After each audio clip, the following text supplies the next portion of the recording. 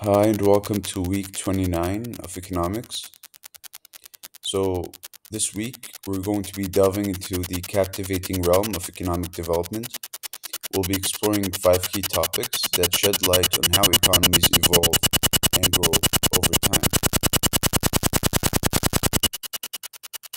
So, we'll kick things off by summarizing the concept of economic development.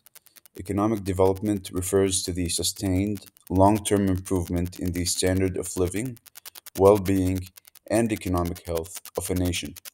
It involves various factors such as increasing income per capita, reducing poverty, improving infrastructure, enhancing education and healthcare, and promoting environmental sustainability. Then, we'll be distinguishing between developed and less developed or developing countries by identifying their key characteristics. Developed countries typically have high levels of income per capita, advanced infrastructure, advanced technologies, and robust social welfare systems. In contrast, less developed countries often struggle with low income levels, inadequate infrastructure, limited access to education and healthcare, and higher rates of poverty and unemployment.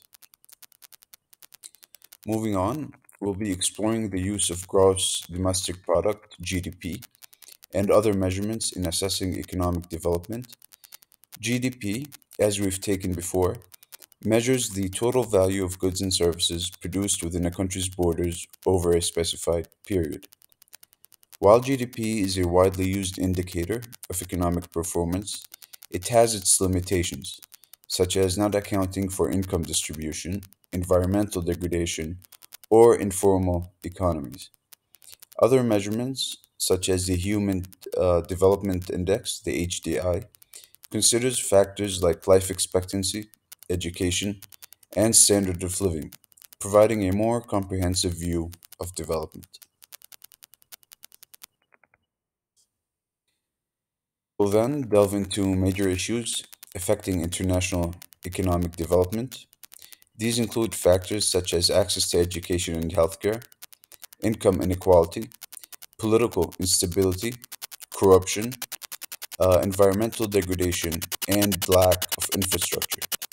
Addressing these challenges requires coordinated efforts from governments, international organizations, and the private sector to implement policies and programs aimed at fostering sustainable development and reducing poverty worldwide. Finally, we're going to be discussing the role of government in promoting or hindering national economic development. So, governments, as you know, play a crucial role in creating an enabling environment for economic growth through policies that encourage investment, innovation, education, and infrastructure development. However, government actions such as corruption, excessive regulation, or mismanagement can hinder economic progress.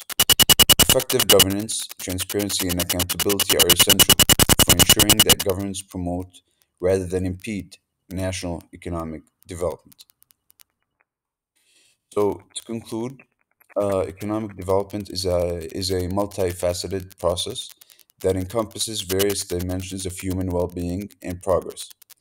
Understanding the characteristics of developed and less developed countries, the use of economic measurements, key issues in international development, and the role of government is essential for addressing global challenges and fostering sustainable prosperity for all. By working together and implementing effective policies, we can create a brighter future for generations to come. So I hope that you found this video preview to be fruitful. I look forward to seeing you all and working with you in class. Thank you.